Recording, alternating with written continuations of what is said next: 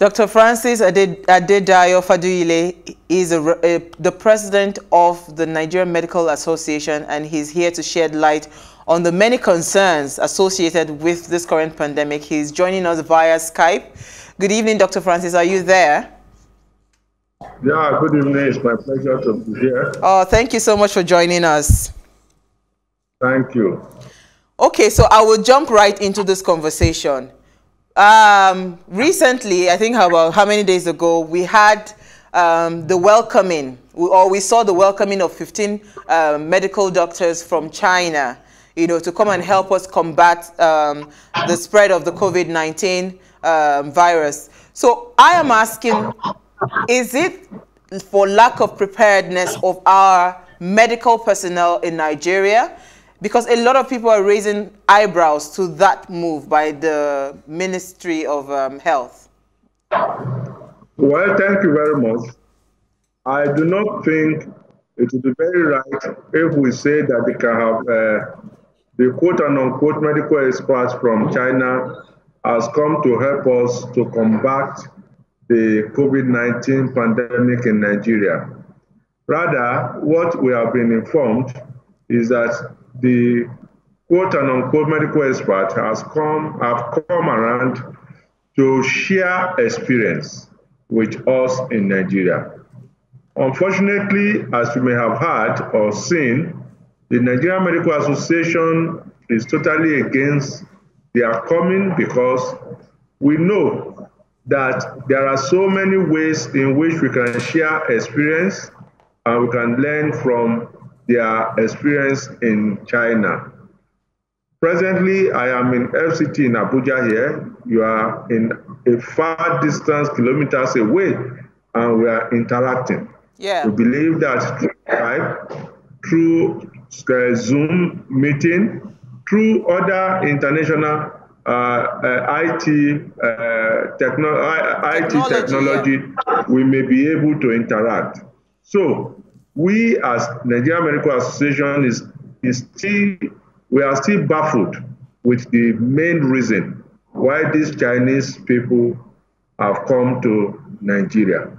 But I must stress that the Nigerian medical professionals, as well as nurses and those who are in the front line of the treatment of COVID-19, are doing marvelously well. Awesome. Those Nigerians that have been infected, many of them have been treated and they have been discharged. We have few that have died, and we know that those who have died, they are those people who have comorbidity that has been established as one of the reasons why we have fatality or severity of COVID-19. So I must tell you that we are doing well. The United Nations has applauded Nigeria, and we should not forget that Nigeria is one of the countries that was able to eradicate Ebola as soon as it was brought to this country. I agree with you, sir. Very, very true, sir. But if I may ask you a question, sir. In China, over 3,000 health workers have been infected, and 22 have died as a result of this illness of COVID-19. So do we have statistics in Nigeria currently of infected personnel or health personnel infected and that have died as well? Well, as it is, we have just one person that is a health personnel that has died as a result of COVID-19.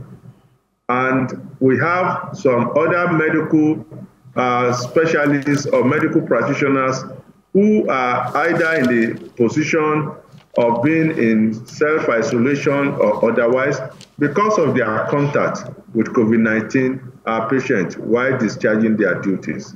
I was made aware that we have had 2 of our members who have tested positive, and these contacts were when they were doing their duties as a medical practitioner.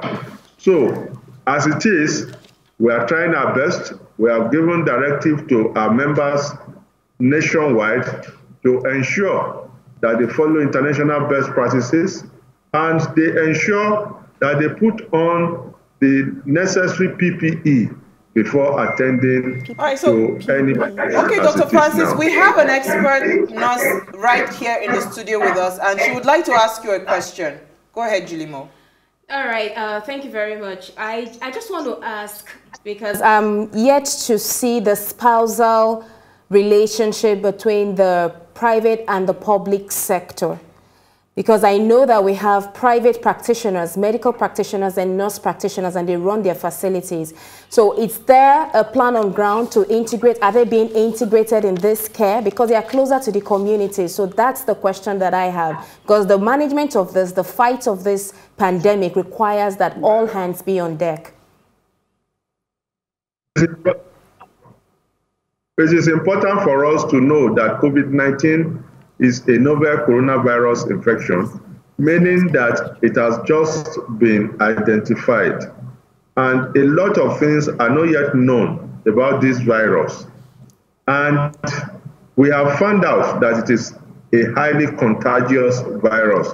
Even science has not been able to come out with all the necessary ways that this virus gets transmitted to other people.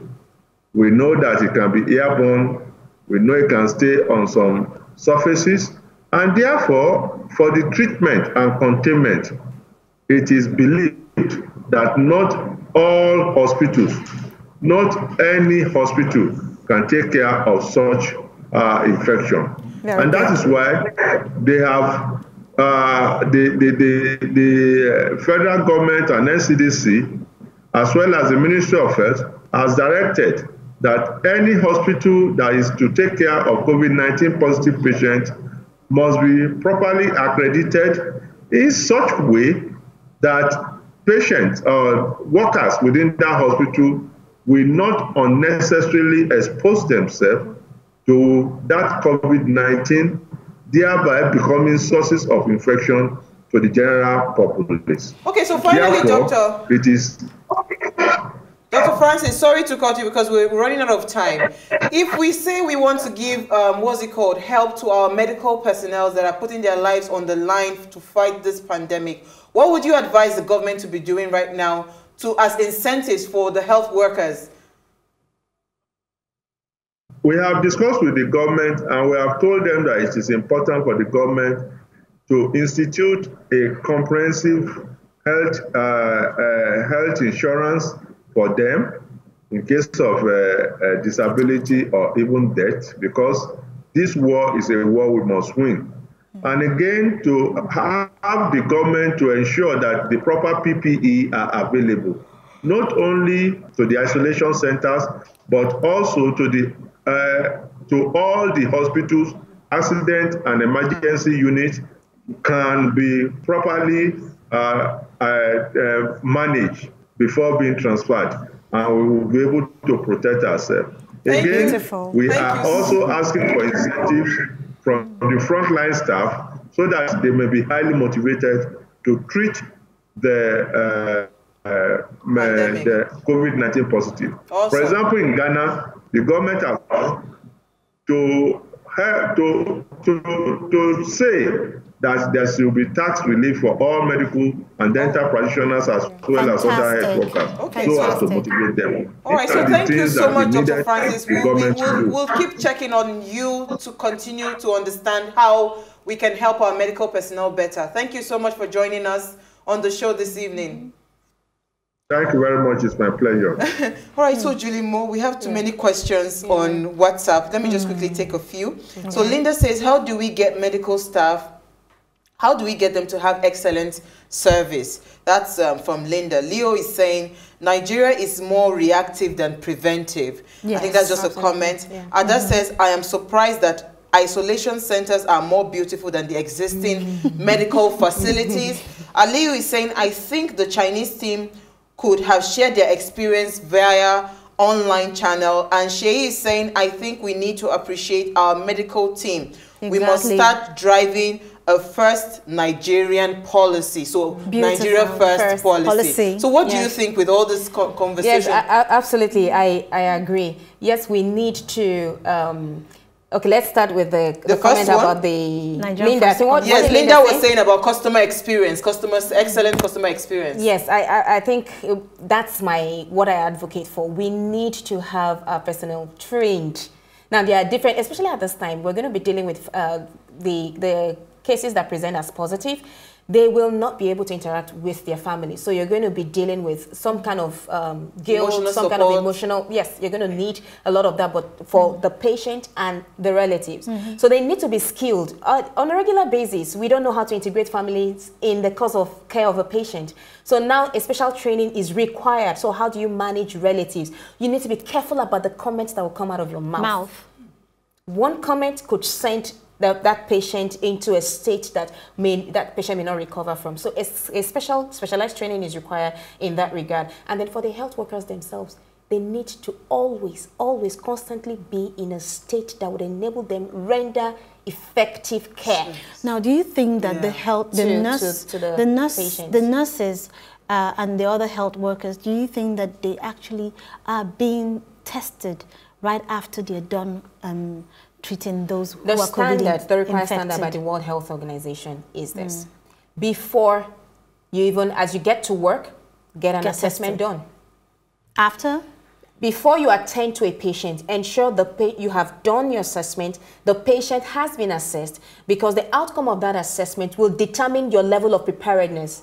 Do I need to don all my kit? Do I just need the medical mask? Do I need the respirator N95 mask? So these are the things. Then after you're done with that patient, you're supposed to undergo another assessment before you touch another patient. Before you attend to another. It's a tedious exercise. Even at that, do we have enough N95 masks currently in Nigeria? Well, there have been donations. There's been donations. There have been donations. We're not even concerned about the masks right now. It's even focusing more on, because what you were talking about, the relationship, I didn't see it that way. Because I can use my word as a nurse to send somebody to his oblivion. 9 feet on, 6 feet under. Because we should understand that the health workers are tensed already.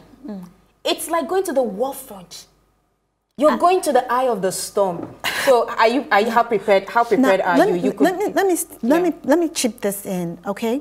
There was a video of a COVID-19 patient who was in an isolation center, and this COVID-19 patient said that a nurse just came in, dropped the mask for her and walked away without even coming close to her or engaging her, talking to her, that she felt like a plague. Not like she was infected, that she was like a plague. So do you think that was the right approach of a health worker? No, that isn't the right approach. Like I said, now the health workers, there has to be some kind of provision apart from monetary incentives and all of that.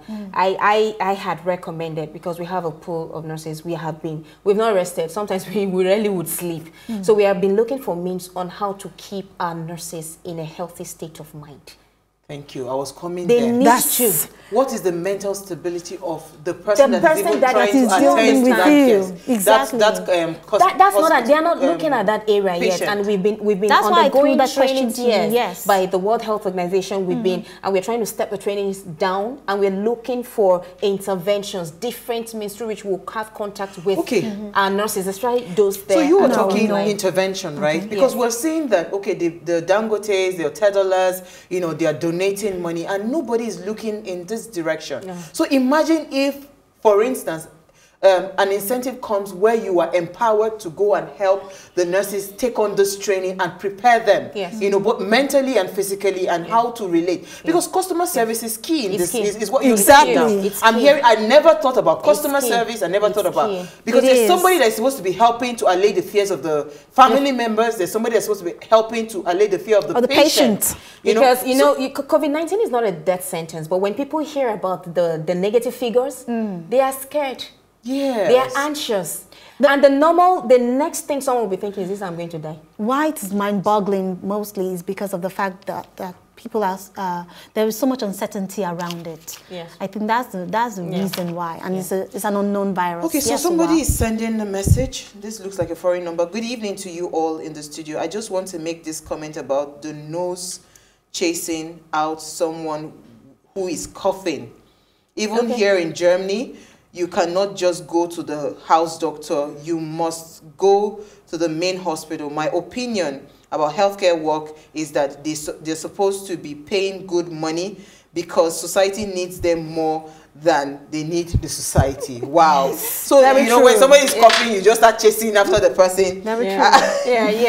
I think that right now, in any patient that walks into a facility is supposed to be treated as a suspected case. Wow. So every facility ought to be prepared in one form or the other.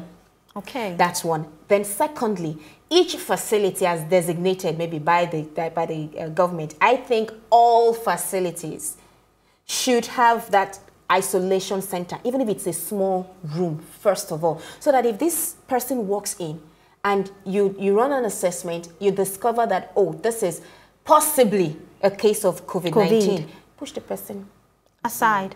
Let the person be in that room. Let that room be designated for that purpose until proper test is done, a diagnosis is put in place, and the person would have to receive the best of care. So it's not just, oh, okay, this, that. Just allay the person's fear and anxiety. We just want to be sure, and this, that.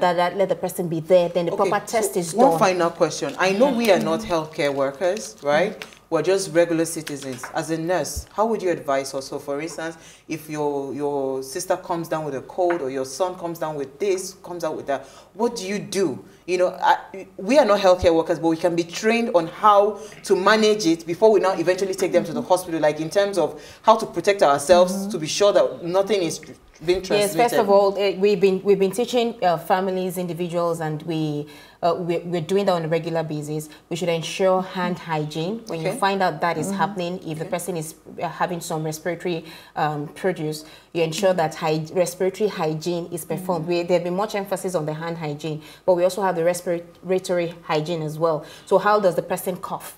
Now, we've done the coughing into the cuff of the elbow, but this person can be encouraged. If you can't reach out to your handkerchief immediately, you can actually cough into your dress. So you do that. Yes, I do that sometimes. If I don't have a hanky or I'm cooking or whatever, rather than if you can't do this, you can just into your dress. Yes, just trap it there. It's something that can be done. And then if there's a room created, everyone should be at peace. The person needs love at that point. Just tell the person that, okay, we're going to put a call through to NCDC, and the person is placed in the room. Fluids should be given constantly. Healthy meals. It's important that the immune system is built, and we're advising that families should just go ahead, be proactive, take vitamin C. A dose of vitamin C on a daily basis. The children, the adults in the house. So these are some of the things that can be done while a call is put through to the necessary quarters. Yes. Thank you so much, Julie Mo. Every time we have you, it's just you're just loaded with so much information. Final question: the health workers, are they going to be trained on the job because the COVID-19 is spreading rapidly, quickly? Yes, trainings are ongoing. It's ongoing. Yes, awesome. Trainings are ongoing. Awesome. We do it on a daily basis. Awesome. I just want to say thank you so much because we really and thank you for doing this. As in bringing information to the people. I mean, for us, this is why we're on the show. We're not here to just talk. We're here to help people understand practicality on how to handle different situations. Yesterday we talked about SMEs. Today we're focusing on health workers because we know you guys are the frontliners to this war. So thank you so much, Julie Mo, for all you're doing. Thank you to Dr. Bayo, Samuel Oga, and thank you to Dr. Francis, that joined us from Abuja. Thank you so much.